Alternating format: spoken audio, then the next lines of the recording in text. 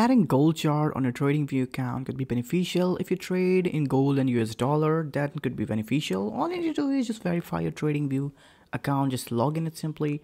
Remember, make sure you log in safely without sharing any details. After that, search on the search bar that XAUUSD. It's usually known for commonly trade against US dollar. For the future gold, you have to click on GC, it means gold futures. That's so simple. You'll see the list of results. Just select the desired exchange instrument that you want to use. You can see on the screen how it looks like to trade on the XXUAD of gold chart. It's green, red, it's all the prices up and down, gold spot, US dollar. You can simply see on the simple screen. It's totally free and it's just the data you can see on the screen. Different data with different date ranges for the months to like look at this how simple it is, and I'll see you in the next one.